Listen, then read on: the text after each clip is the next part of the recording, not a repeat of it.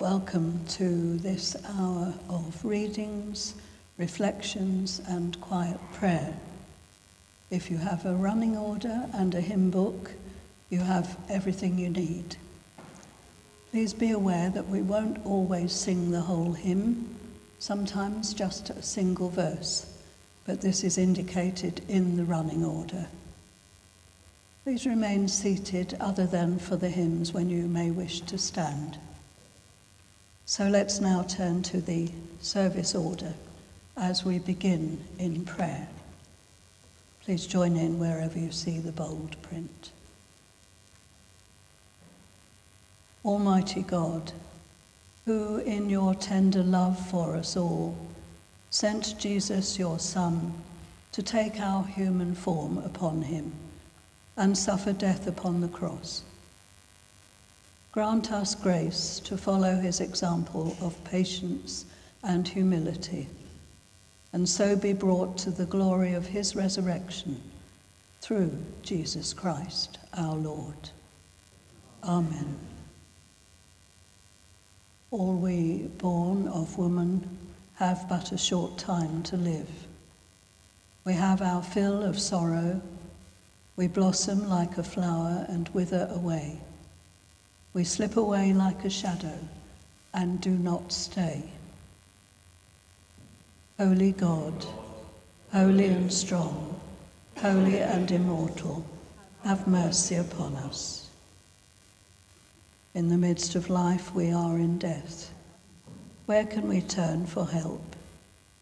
Only to you, Lord, who are justly angered by our sins. Holy God, shut not your ears to our prayers, but spare us, O Lord. Holy God, you know all the secrets of our hearts. Forgive us our sins. Holy God, eternal and merciful Judge, in life and at the hour of our death, suffer us not to be separated from you. Holy God, holy and strong, holy and merciful Saviour, deliver us and raise us up at the last day. May Almighty God, who sent his Son into the world for our salvation, grant us pardon and peace, now and forever. Amen. It's been traditional during a Good Friday meditation to consider the meaning of the 5 physical wounds of Jesus: the scourging, the crown of thorns, his hands, his feet, and the spear. But he also bears deep wounds to his soul in his arrest, trial, and crucifixion. And it is 5 of these that we will consider in this hour.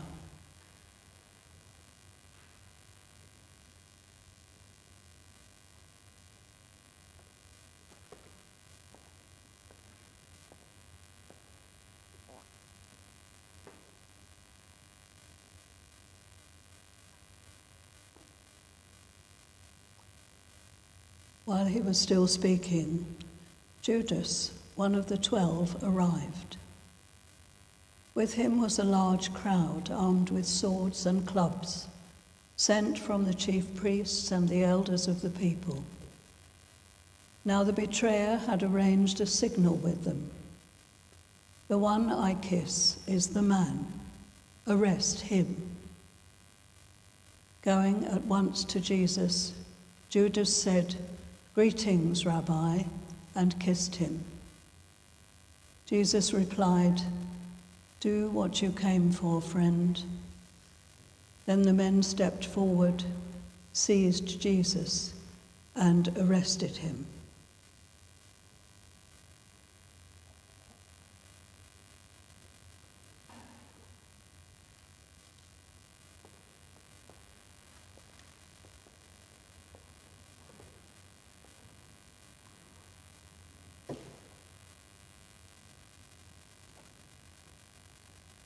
We sing verse 3 of My Song is Love Unknown.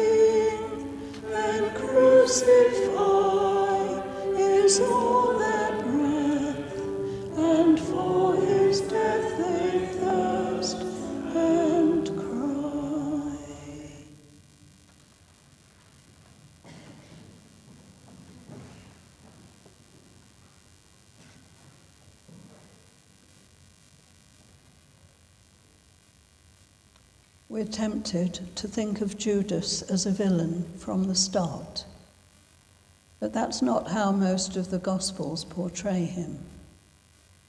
John, for sure, spits blood every time he mentions Judas's name. He is so enraged by him. He cannot comprehend how someone who has walked in the light can choose darkness. But mostly we see Judas as one of the 12, close to Jesus, trusted, a disciple, a friend.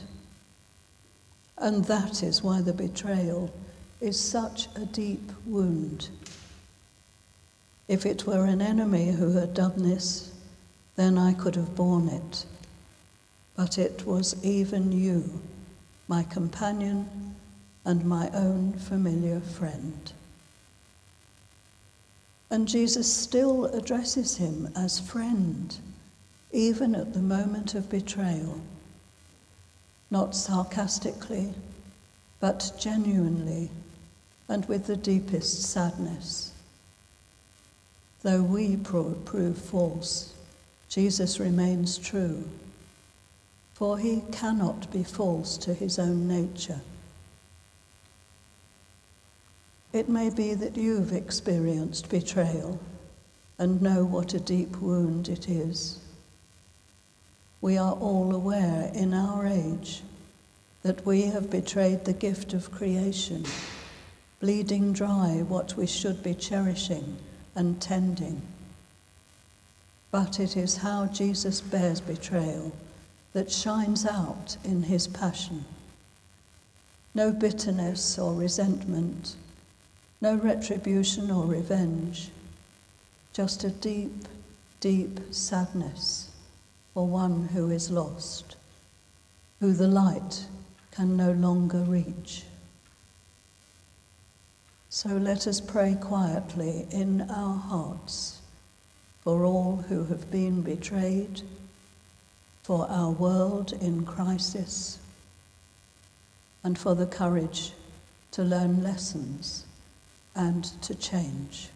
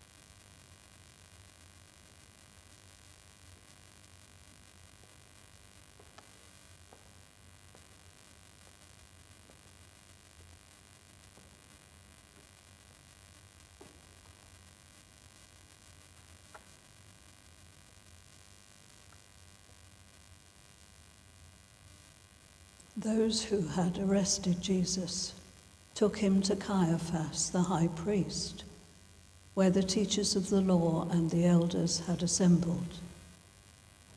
But Peter followed him at a distance, right up to the courtyard of the high priest. He entered and sat down with the guards to see the outcome. The chief priests and the whole Sanhedrin were looking for false evidence against Jesus, so that they could put him to death. But they did not find any, though many false witnesses came forward. Finally, 2 came forward and declared, "This fellow said, 'I am able to destroy the temple of God and rebuild it in 3 days.'" Then the high priest stood up and said to Jesus, "Are you not going to answer? What is this testimony that these men are bringing against you?" But Jesus remained silent.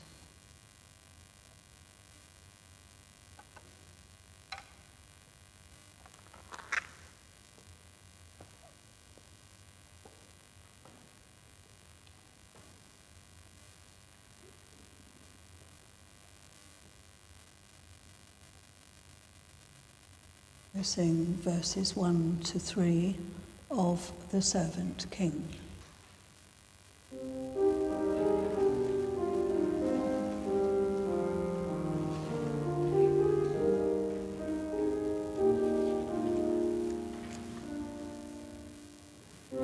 From heaven came helpless pain, entered our world in glory veiled, not to be served but to serve, and give your life that we might live. This is our God, the servant King. He calls us now to follow him, to bring our lives as a daily offering of worship to the servant King. Then in the garden of tears, my heavy load he chose to bear. His heart with sorrow was torn, yet not my will but yours, he said. This is our God, the servant King. He calls us now to follow him, to bring our lives as a daily offering of worship to the servant King. Come see his hands and his feet, the stars that speak of sacrifice, hands that flung stars into space, to cruel nails surrendered. This is our God, the servant King. He calls us now to follow him, to give our lives as a daily offering of worship to the servant King.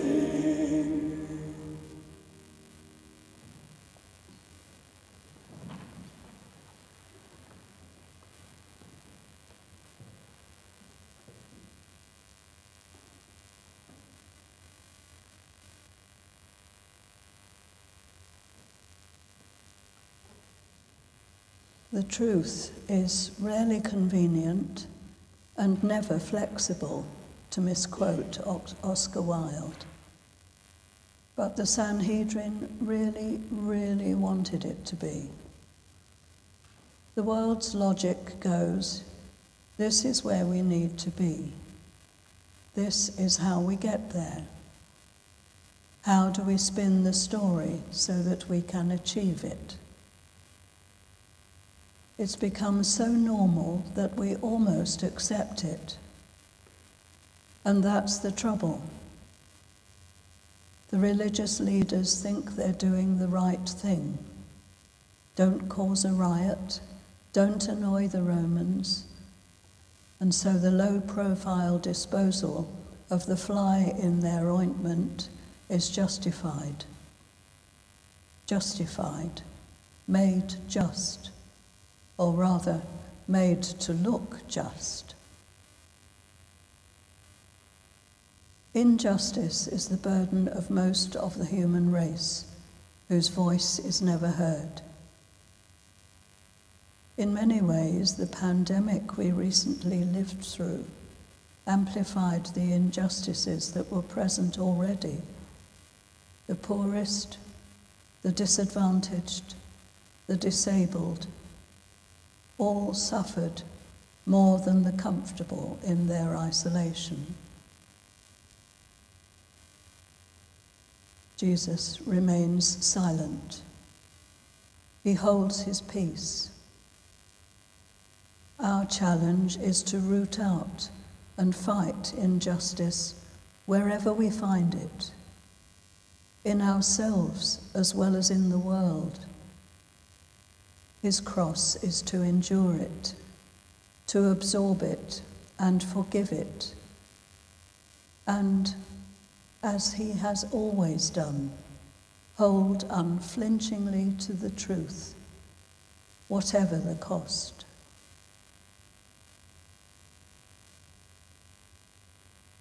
So quietly in our hearts we pray for all who suffer injustice, for those for whom the right choice is costly, and for all who suffer the hardest burdens.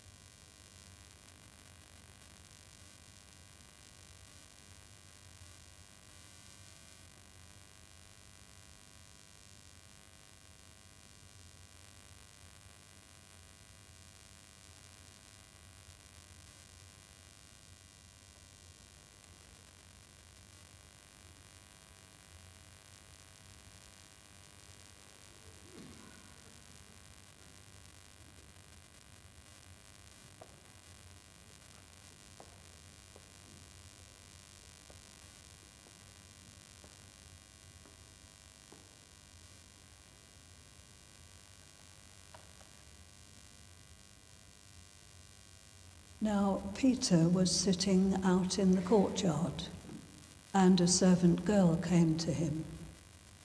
"You also were with Jesus of Galilee," she said. But he denied it before them all. "I don't know what you're talking about," he said. Then he went out to the gateway, where another servant girl saw him, and said to the people there, "This fellow was with Jesus of Nazareth." He denied it again with an oath. "I don't know the man." After a little while, those standing there went up to Peter and said, "Surely you are one of them. Your accent gives you away." Then he began to call down curses, and he swore to them, "I don't know the man." Immediately a rooster crowed.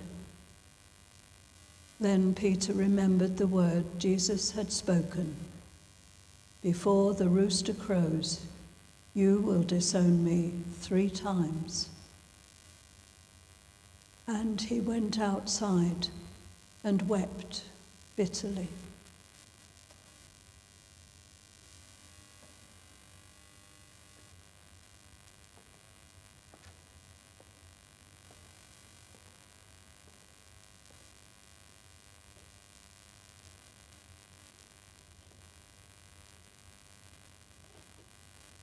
We sing verse 5 of "My Song is Love Unknown."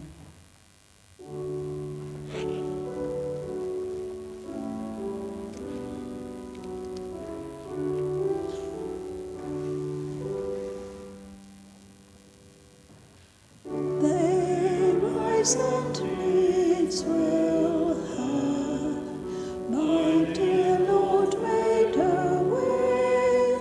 A murderer they save, the Prince of Life they slay.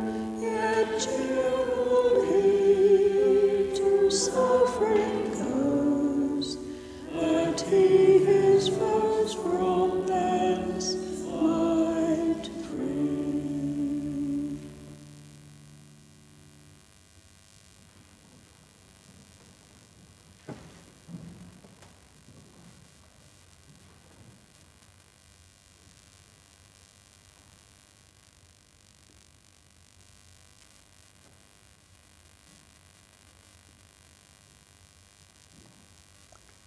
Then all the disciples forsook him and fled. The last words of the Gospel of the Watch from the Maundy Thursday service. And haunting words they are. For all the disciples, it's a wake-up call, more shaming than the one Jesus gave them in Gethsemane, and especially for Peter, who said, "Even if I have to die with you." The clash of our spiritual aspirations and our mortal frailty could hardly be stronger. The good that I would do, I do not, and the wrong that I would not, I do.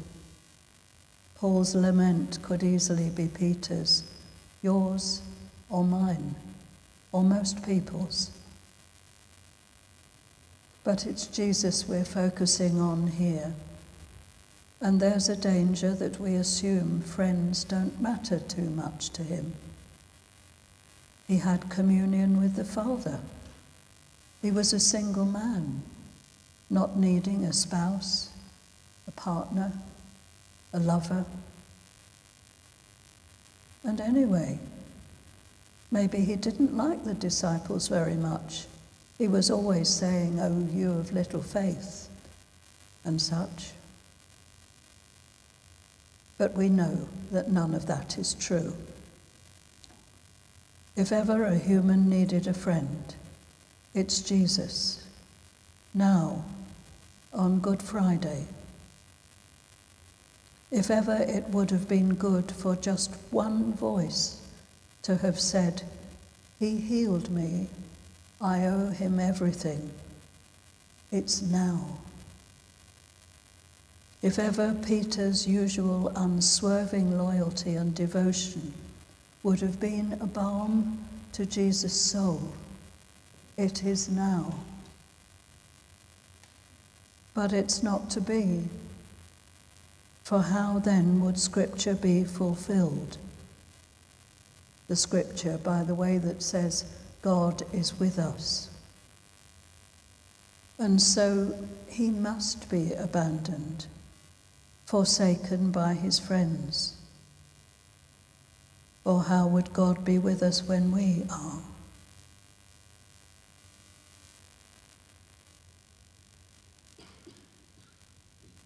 So we pray quietly in our hearts for all who feel abandoned by those who they rely on, for ourselves in times of failure and shame, and for those whose need for love and tenderness is not met.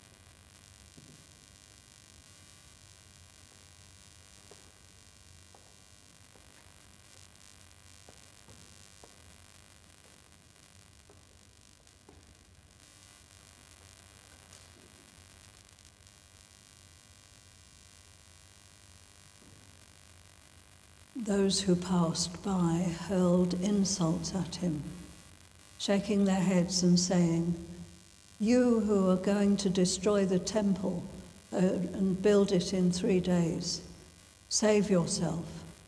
Come down from the cross if you are the Son of God." In the same way, the chief priests, the teachers of the law, and the elders mocked him. "He saved others," they said, "but he can't save himself. He's the King of Israel. Let him come down now from the cross, and we will believe in him. He trusts in God. Let God rescue him now, if he wants him. For he said, 'I am the Son of God.'" In the same way, the rebels who were crucified with him also heaped insults upon him.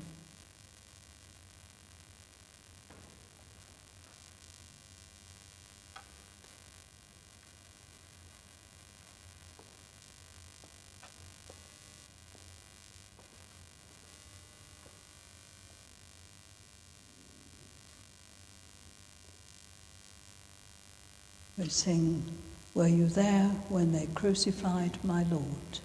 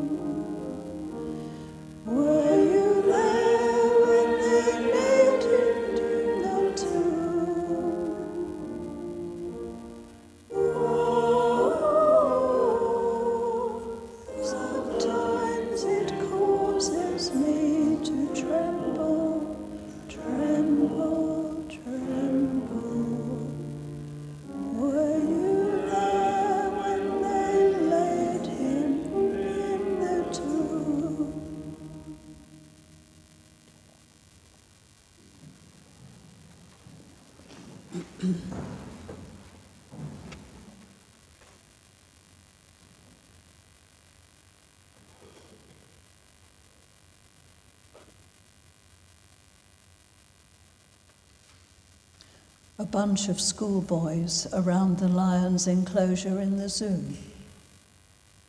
Not a bad description of the crowd. It's safe to taunt and mock because he's caged now. We've got him where we want him. Where's all the majesty and wisdom of this noble beast now? Where is the power that makes him king? True, we wouldn't want to meet him out in the wild, and we're just a little nervous that he might break out. But that makes us feel all the more brave and in control. We can poke him and he doesn't even growl. Mockery doesn't seem at first glance to be the most painful wound, after all that Jesus had already endured. but it is the wound of our faith in our age. Like a young person who mentions on Twitter that they're off to church. Immediately they're seen differently and not taken seriously. The religious person in the TV soaps, never listened to. We don't mind being mocked, but it's the precious things that we hold dear that are counted as worthless in the mockery. It's the same for Jesus. Taunts and insults are hardly going to offend his self-esteem, but it's all humanity that is being mocked. It's the love shining out on the cross and enduring every human darkness for our sake and for the sake of those who wag their heads, showing the human spirit at its most glorious and most tender, that is being chewed up and spat out.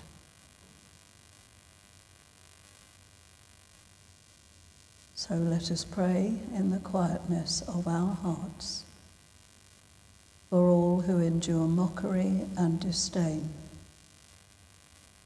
for those we have hurt or offended, for this time of world crisis, to bear fruit of thoughtfulness and new beginnings.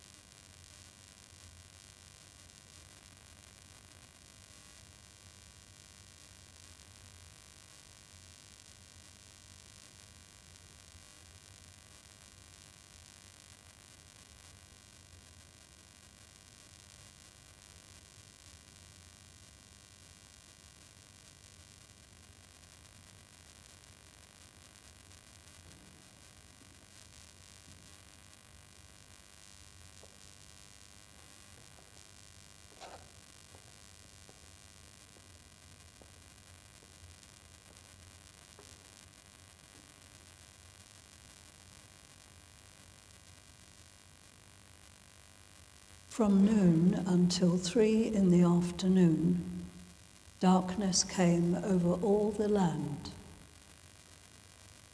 About 3 in the afternoon, Jesus cried out in a loud voice, "Eli, Eli, lama sabachthani," which means, my God, why have you forsaken me?" When some of them standing there heard this, they said, "He's calling Elijah." Immediately one of them ran and got a sponge. He filled it with wine vinegar, put it on a staff, and offered it to Jesus to drink. The rest said, Now leave him alone. Let's see if Elijah comes to save him." And when Jesus had cried out again in a loud voice, he gave up his spirit.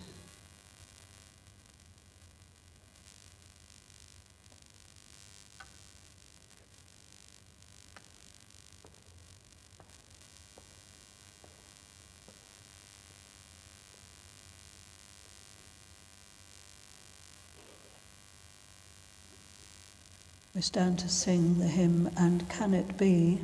verses 1, 3 and 5.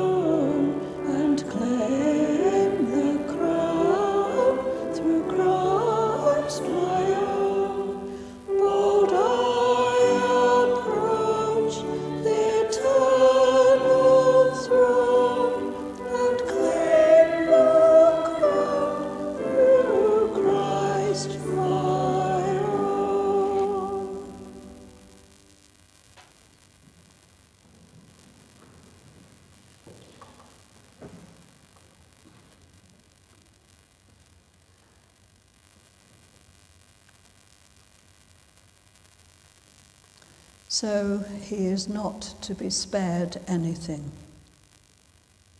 When times had been hard, when he was up against it, Jesus had his most fundamental lifeline. He went up the mountain to pray. He journeyed to a quiet place to pray. He spent all night in prayer. At his baptism, at the transfiguration, at crucial moments, The approval from his heavenly Father gave him strength, gave him validity, gave him encouragement. God was there for him. Not now. Yes, he knew it had to happen. Yes, he was prepared for it in his mind. Yes, unless a grain of wheat falls into the ground. But this is it. And it's harder than even Jesus imagined. God seems 1,000,000 miles away. But that is the one thing our faith gives us that is unique. That is why I am a Christian and could not conceive of following any other faith. Because when we feel God is 1,000,000 miles away, and we certainly do feel it, he is not. He is there, because Jesus' cry, "Why have you forsaken me?" means everything has gone. All the support and lifelines and escape routes and consolation is gone. He has emptied himself of all but love. And he does not, will not, can never forsake us.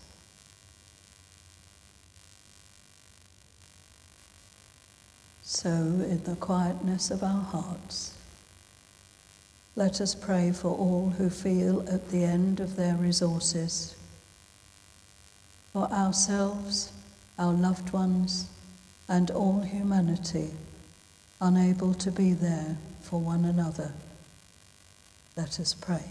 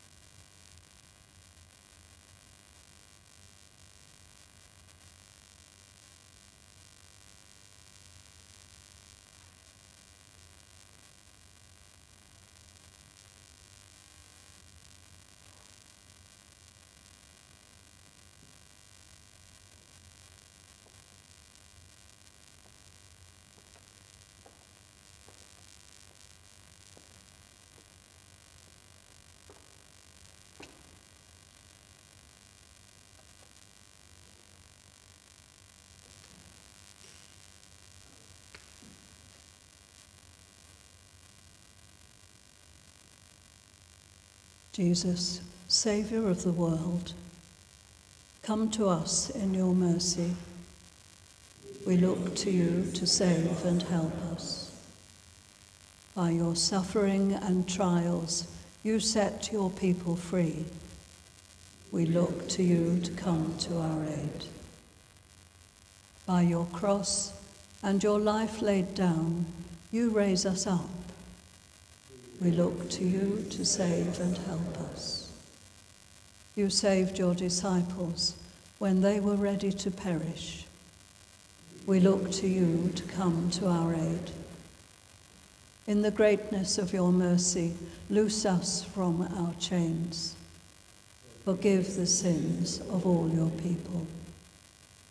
Make yourself known as our Saviour and mighty deliverer.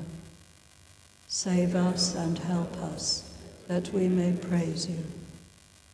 Come now and dwell with us, Lord Christ Jesus. Hear our prayer and be with us always. And when you come again in your great glory, make us to be one with you and to share the life of your kingdom.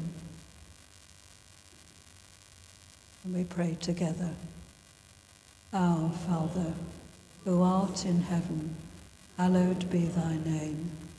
Thy kingdom come, thy will be done, on earth as it is in heaven. Give us this day our daily bread. Forgive us our trespasses, as we forgive those who trespass against us. And lead us not into temptation, but deliver us from evil. For thine is the kingdom, the power and the glory, forever and ever. Amen. Most merciful God, by the death and resurrection of your Son, Jesus Christ, you delivered and saved us all. Through faith in him who suffered on the cross, may we triumph in the power of his victory. Amen.